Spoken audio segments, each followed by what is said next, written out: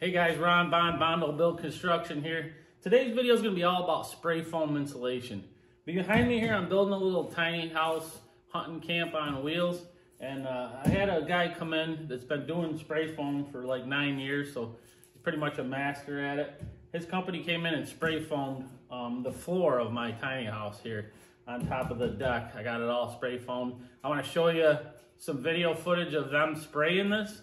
And you need to stay to the end of the video because I'm going to talk to the owner of the company, and he's going to give us a lot of information about spray foam insulation, DIY kits, the density of this foam, just some real good information. I'm going to show you some of the tools that they use to do this, some of the prep work that went into this, and then you can decide if you want to tackle something like this or just hire a professional to do it.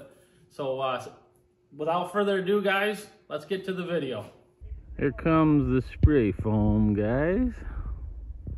Backing down the driveway to spray the trailer, the camp, hunting camp.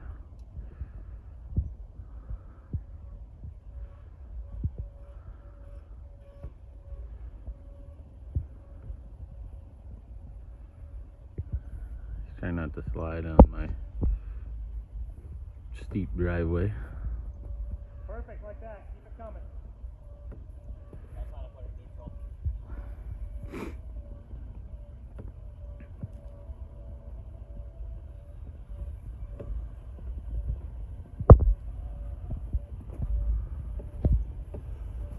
That's the company right there, guys. Kyle & Son spray foam.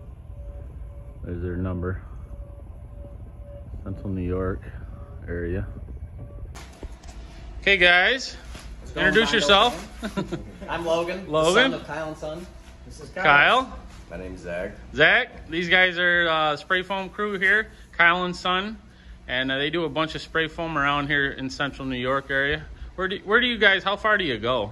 We pretty much go up to like a little bit north of Watertown. That's the Watertown. South of Syracuse, down Tully area. Try to stay this side of Rochester and over in the Camden area. Okay, and you guys got a YouTube channel too? We do have a YouTube channel. We got a Facebook channel, website. So a lot of information out there on our business if you want to look into it. And the YouTube channel is just Kyle & Son Spray Foam. If you search that, we'll pop right up. Okay. Same with Facebook. If you just type in Kyle & Son Spray Foam on Facebook, it'll probably be should be the first one. Okay. The picture is our logo, which says Kyle & Son Spray Foam on it, so it's pretty straightforward. What's the most that you guys do, the most kind of insulation work that you guys are doing? We primarily do closed cell spray foam. Closed cell spray foam? Okay. That's the bulk of our work. I'd say 95% anyways. So these guys do a lot of my concrete, underneath my concrete. So these guys have seen on my channel a lot of your work. Yep. Not so much you guys doing it, but us pouring the concrete over top of it. What do you guys think of that?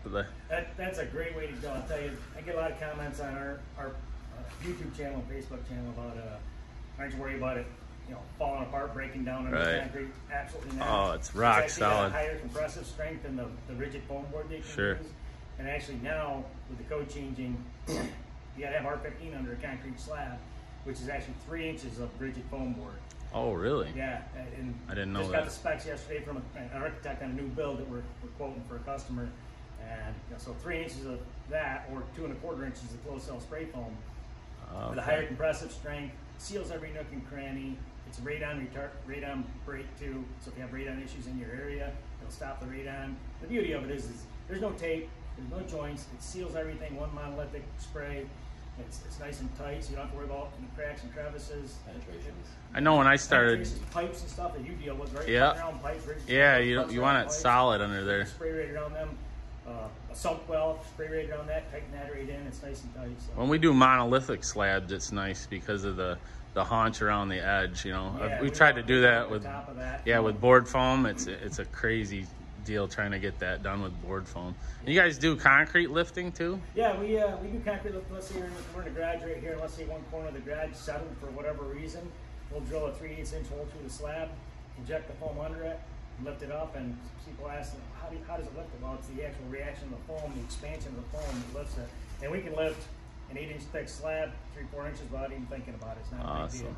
Awesome. It's a way quicker, better. I mean, as soon as we're driving out of the driveway after doing that job, you can drive your car in on that concrete. Awesome. No thinking about it. And we do pool patios, driveways, garage slabs, barn slabs, factory floors. Awesome. You know, loading ramps are a real failure-prone area. They just the fork truck and the traffic on it just tends to pound that concrete down. We do those, lift them up, and we got one down Syracuse, down Fleet Pride. Did that 4 or 5 years ago now, and I've talked to the customer recently. So never had a problem with it. Awesome. That's because they don't prep it properly underneath the concrete before they pour it. They don't do the they don't do the lifts and pour prep. They don't take the time to compact the soil correctly. Yep. That can be one issue, but really the more prevalent issue, and the pool patio thing is really a telltale on this, is water. Yeah. You got to get gutters up. Keep water right away from your concrete, because water erodes under the concrete. Yeah. Washes out the substrate. Now you got problems. Your concrete settling. We've seen voids as thick as 16 inches under a garage floor. Nice. It works well though. It works really well for that purpose. And you know, typically about half the cost of having the demo done and come in and redo it. Now, case in point though, and Ron, you actually did the job after we estimated it for the guy. If the concrete's all beat up and busted up, we'll tell the customer to give you a call, because it gets to a point, if you don't have big chunks of concrete that, you know, a crack here and a crack there is one thing, but if it looks like somebody took a bowling ball and slammed it onto it and shattered it, we're not going to be able to do anything. Right. That's when you come in. Or if there's rebar tied in and it's failed. No, it's the thing is we got a foam that has to have an area to spread out and then lift. Okay. If it's got a bunch of little chunks, it's going to push little chunks up. Oh, okay. That makes sense. Worse scenario for the customer. Okay, so certain applications you can do, some you can't. That's right. So that's where they call you and look at it. You guys would know. Yeah. And that's only, for our business, that's maybe 20% of our customer base. Typically, we're doing spray foam in houses, some commercial work, we do a little bit of that, but we dedicate ourselves to the homeowners.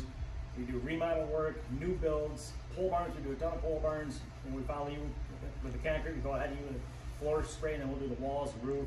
So you guys have been doing, which I kind of pioneered the idea of spraying the outside of Nudura foundations, and I think that's working out real well. What do you think of that, some of the jobs you guys have done for me? You know, I think it's a great concept. That sticky back stuff that, you know, is the manufacturer's spec stuff right there. Yeah. That has limited use. I mean, if it's wet, dew, anything in there, the stuff won't stick. You're battling it as a contractor trying to put it up. Yep. I mean, we'll walk in, we can spray it. It can't be wet for us to spray it. Right. We can spray that, seal every corner, and the beauty of that, the spray foam is we'll go right down that wall, we'll wash it out on the footer and seal that footer bottom joint real well. It's tough to do that with that sticky back stuff. Yeah, that's a big leak area right there where that footer meets the floor. That's a big leak area. It doesn't take a lot. You know, we just put that flash coat on like we did for you last summer. Yeah, you did 2 or 3 of them last summer. They seem to be good. I got the idea from doing it block basements, digging up old block basements and spraying them. You know, we've done dried a bunch of them up, you know, clean them real good, and you've sprayed a few for them. I'm like, why not do the Nudura right out of the chute, you know? Absolutely. And, you know, when you say block basements, we do a lot of those. Spray those, tightens them right up. Oh, it's phenomenal. How much air flows through a cinder block. Oh, yeah. Yeah. People think, oh, it's a cinder block. Oh, I guess we'll have air flowing right through it. And you can do that on the outside or the inside. Yeah. Speaking outside or inside, people will call me a lot and say, hey, can you stop the water leakage in my basement? Well, really, that's not the right application. You should stop the water before we spray it. Because what's going to happen when we spray the foam on the inside of that basement wall on a dry time, let's say it dries out for you, but you had a lot of water intrusion before that, it'll stop it from where it's coming in, but it's going to walk along that block wall and find another place. You know? That makes sense. You don't want that water sitting behind there. You want to get the gutters up, drainage fixed. You want to get the water problem fixed from the outside first. Gotcha. Okay, we'll let these guys get to work. Kyle and Son Spray Foam, here we go. Take care.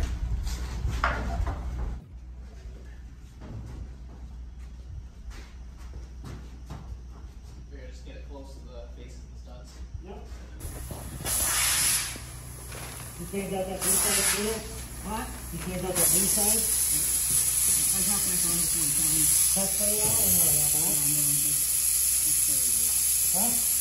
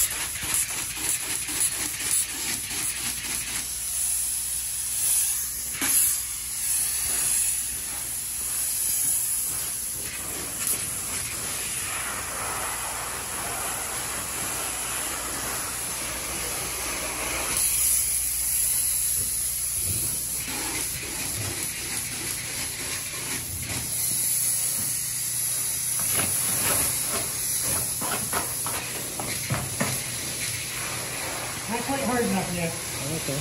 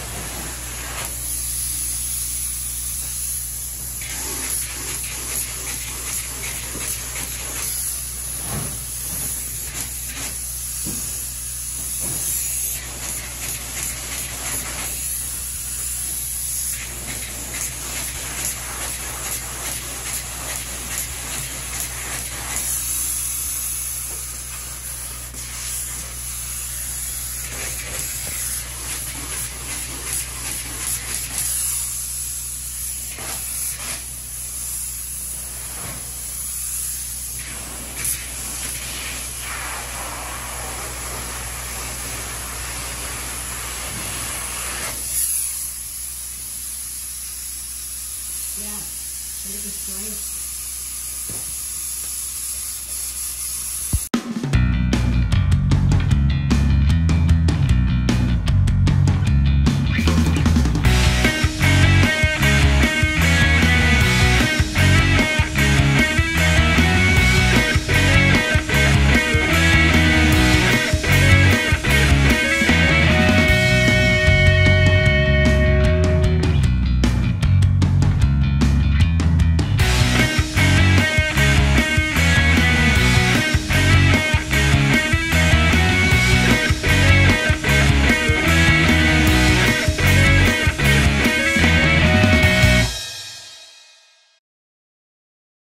Hey guys, Bondo here. So I'm going to interrupt the music here to talk to you a little bit about the spray foam. So this is the same spray foam, guys, that we use under concrete all the time for radiant heat applications. This is a 2-pound closed cell spray foam, and these guys spray that right onto the rocks underneath our concrete slabs. So the new residential code in my area I live in upstate New York, is you gotta have R15 under a slab for a house. So that's gonna require 2 1/4 inches of closed cell foam. And you're probably wondering what something like that would cost. Well, pricing on 2 1/4 inches of closed cell foam in my area would be about $3 a square foot. So, you know, that would be for houses and stuff like that. If you were doing just a barn, you know, they'd still recommend 1.5 inches, like for a garage or a barn, that's an R10. That would be about $2 a square foot. And like I said, they're going to spray that right onto the stone. Now, if you got number 2 stone down versus like a crushed limestone or an item 4, it's actually going to cost you more. So when you're prepping your buildings, you know, if you just put number 2 stone like in a basement, and then you spray on top of that, they're going to charge 10% more for that, because that foam will go right down in between those number 2 stones, and they eat up a lot more product. So that's going to add 10% to your cost when you're doing that type of application. So you're better off using like crushed limestone, and when you get all that tamped in, or an item 4, it's not going to leave those voids in it there. So that's just some information that Kyle gave me, and some other good information that he gave me. He said the comprehensive strength of the spray foam is 38.4 psi, as compared to actual foam board that you buy. Your polystyrene is 25 psi. Make sure you stay to the end of the video, guys. We're going to talk to Kyle again. He's got a lot more information about those kits that you can buy and the density of those versus what he's spraying, and might help you make a decision if you want to use something like that. And then he'll go over what tools he used to scrape everything down here. But thanks for watching the video, guys. Make sure you hit the like button for me, and share it on social media. And if you're not a subscriber, check out my channel, guys. We have a lot of good stuff on there. And you want to follow this little tiny house camp build that we're doing. I got quite a few videos on that. But again, thanks for watching. My subscribers, thanks for the support. And I'll catch you on the next video, guys.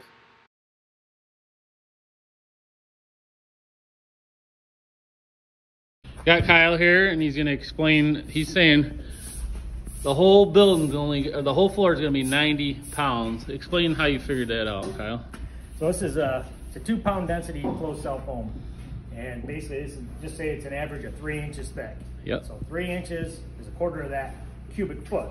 Yep. So you take that 3 inches, 2 pounds is 2 pounds, 2 pounds closed cell foam is 2 pounds per cubic foot. So it's 1 foot by 1 foot by 1 foot deep. Yep. This is a quarter of that 1 foot deep. So Yep. instead of 2 pounds, it's half a pound per square foot at 3 inches. Half a pound per square foot. So any 2x4 structure is gonna be that figure. About that, right. Yep, about About a half a pound per half a pound per square foot. At Okay. 3 inches.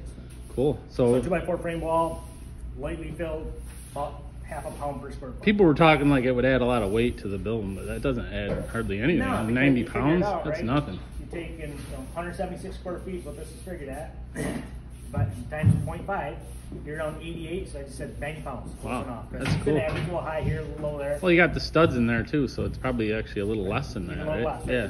The 2x4s. You know, they're Awesome. there, but That's not bad at The all. foam itself, about 90 pounds, a little less. I want to say the Roxel would weigh that, you know. Probably Well, I don't know. I don't Yeah. think the Roxel is quite that heavy. But but ain't it's gonna not be the a same big size. difference. No, no. One Ain't- mouse gets in that Roxel, burrows down through there, he makes a channel down through there and a home in there, and then it starts condensing in there and moisture builds up, and of course it's got mouse poop and everything Yeah, else in there. yep. Awesome.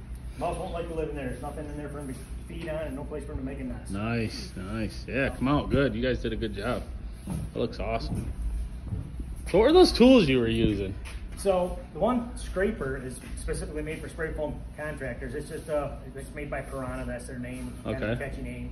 But it's just about a 2 Like foot a long spud handle. bar thing? It's got a scraper, about 2.5 inch wide scraper face on it with a saw on the side, so you can use it to cut some high spots off. Okay. Scrape the face of the studs. The other thing is quite simply it's a horse brush. It's a curry comb. Oh, that one's a horse brush? It's a curry comb. Oh, You nice. could say it's a high tech tool, but it's $4.99 down to a Tractor Supply Oh, store. really? We go That's through cool. dozens of them a year. Just scrapes that. We scrape it off with the stud face off with the one tool, and then we clean the edges off and any high spots where you might have a little high spot. Just Yeah, I brush see it you back. guys scraping like right here. There was a little hump. You just, in here, you scraped it down.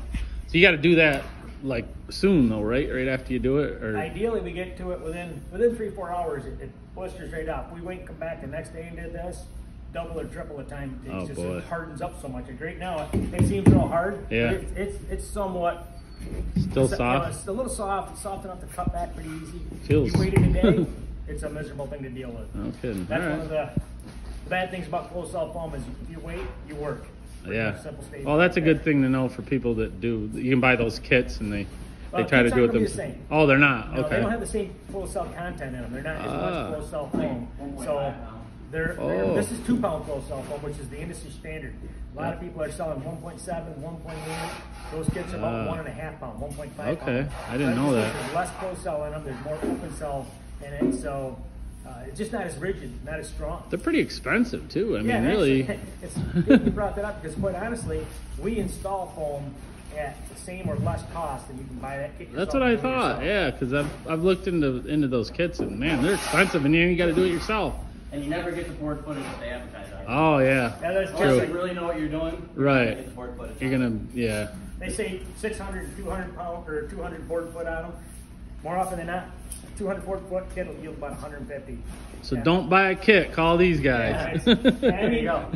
I get it. People want to do stuff for themselves, and I'm all for that. I really am. But Right. not when you're working for free. That just You doesn't know, make no, sense. that's not cost effective. That don't even make sense. Well, thanks guys. I really appreciate it. You come Thank out you. really good. I think that call Kyle and Son if you guys need any spray foam in the central New York area. They do an awesome job. Catch you on the next video, guys.